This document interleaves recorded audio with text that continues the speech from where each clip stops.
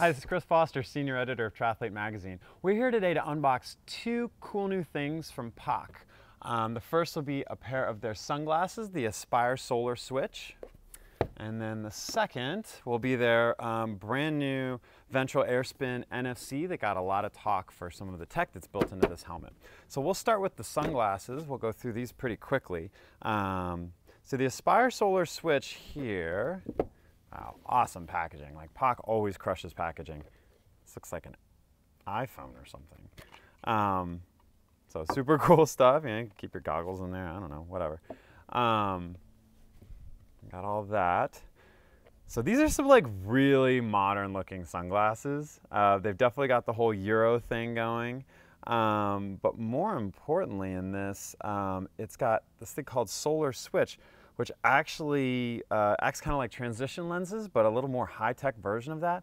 POC always has a lot of cool tech stuff in there, even their most simplest gear like sunglasses. So the idea being, of course, you know, you get into more sun and it'll you know, darken the lenses. You get into less sun, it lightens them up.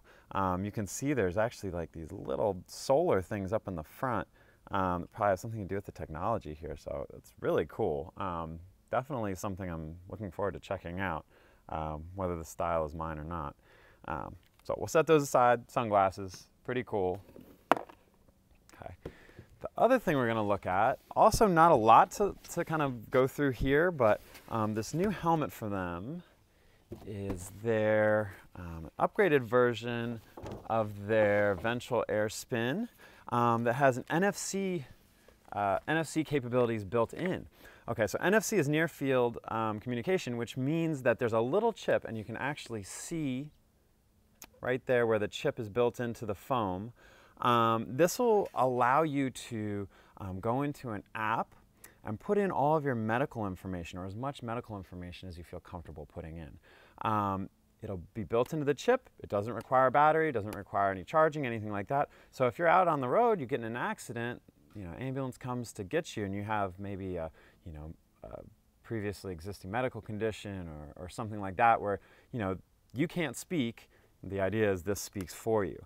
Now this NFC medical ID thing is not absolutely carried in all ambulances. So that's kind of the first thing you need to think about before you look at buying this helmet.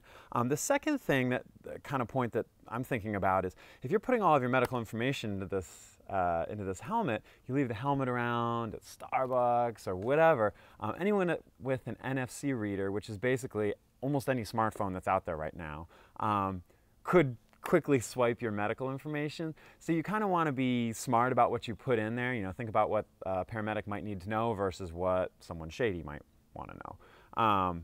Just something to think about if you're looking at getting this helmet. Otherwise, crazy lightweight helmet. Tons of ventilation through here, not MIPS equipped or any other kind of concussion preventing thing.